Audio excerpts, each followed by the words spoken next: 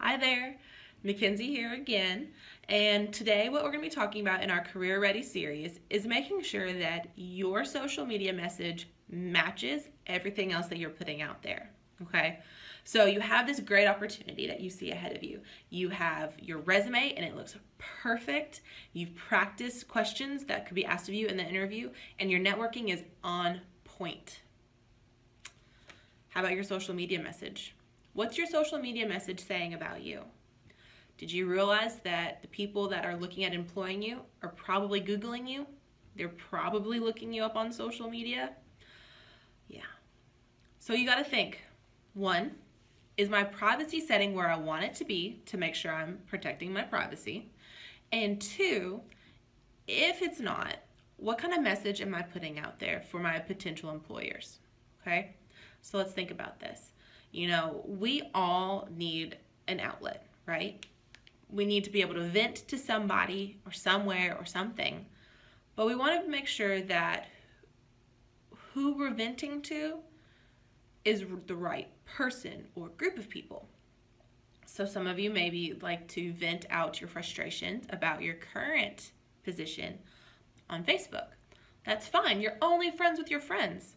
But if your privacy setting isn't right, your possible future employee just saw you roast your last boss, and they're thinking, I don't want to be the next one that she says that about. Wow, he really hates his job. I don't want him saying that stuff about our company. I want our company to be in the best light. Maybe we should go on to the next person.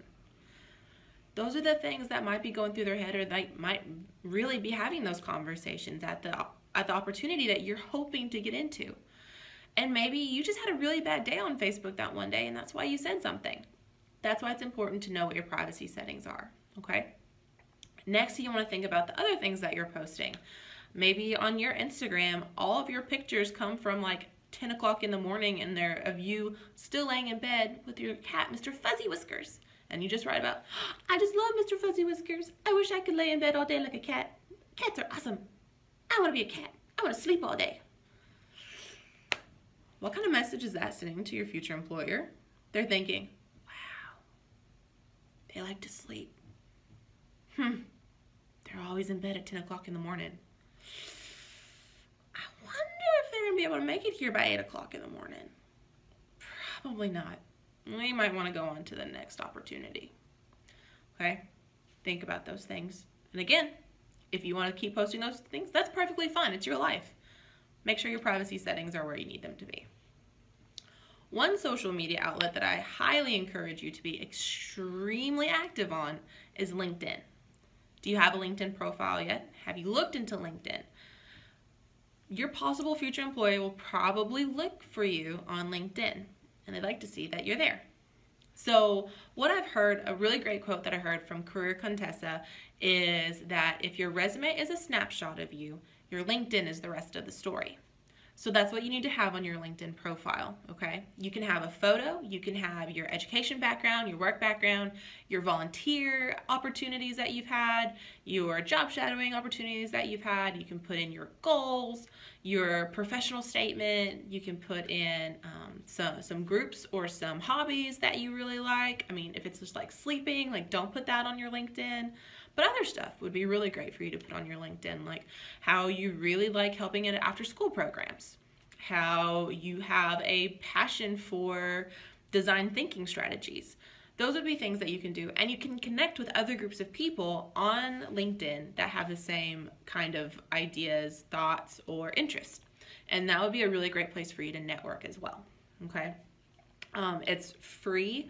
They have some really cool things that you can do if you buy the paid version, but even with the regular free version, there's a lot of really cool stuff out there. You can change your background to make it something that's more fitting to you. Feel free to check out my site. It's not as great as I want it to be, but it's getting there. LinkedIn.com/Mac, M-A-C, Hanes, H-A-N-E-S.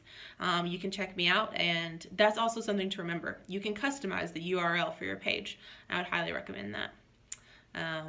And then I also want you to remember that everything that you do on social media is out there on the web and can be searched. So just remember that kind of stuff. For more helpful tips and tricks, you can check us out on Facebook or Twitter or Instagram. You can also check my page out on LinkedIn if you'd like. And if you want a more personal or individualized session, you can always reach out to us at careerservices@midway.edu. Otherwise, good luck out there and good luck on those interviews. Talk to you soon. Bye.